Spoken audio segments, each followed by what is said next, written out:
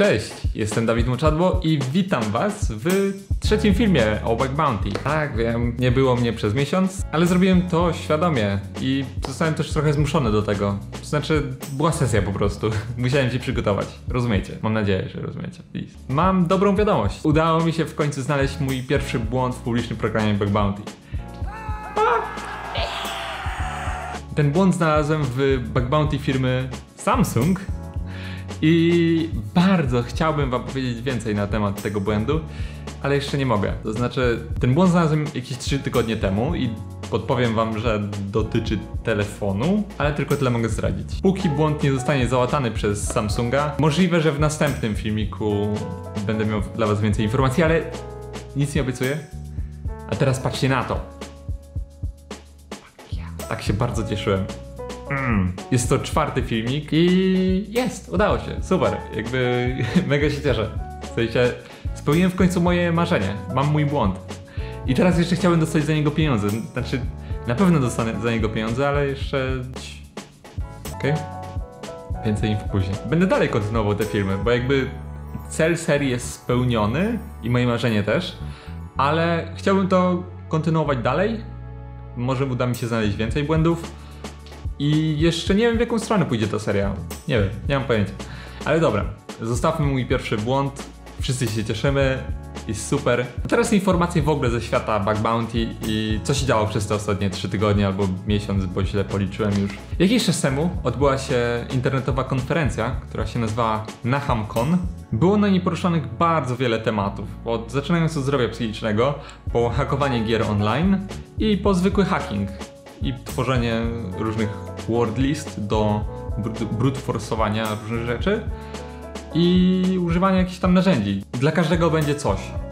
Dla mnie jednym z najważniejszych rzeczy była prezentacja Jasona Haddixa pod tytułem Methodology V4.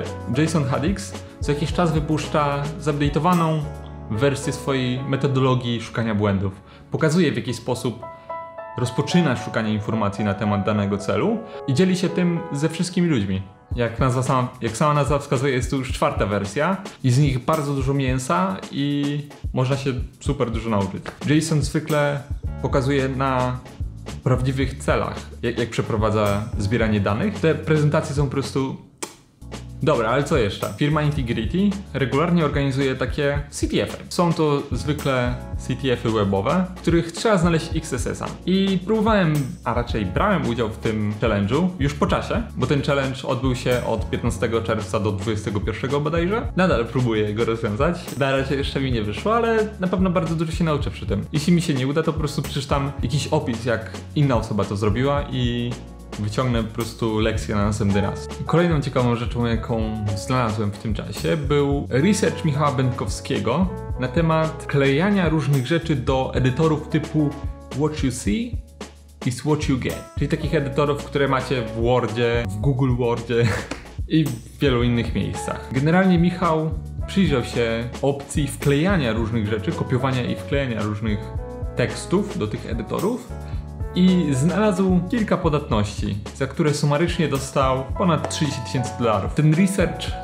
zwiększa pole do szukania błędów w ogóle w aplikacjach. Dostarcza krótkie snippety, za pomocą których inni researcherzy mogą testować jakieś aplikacje.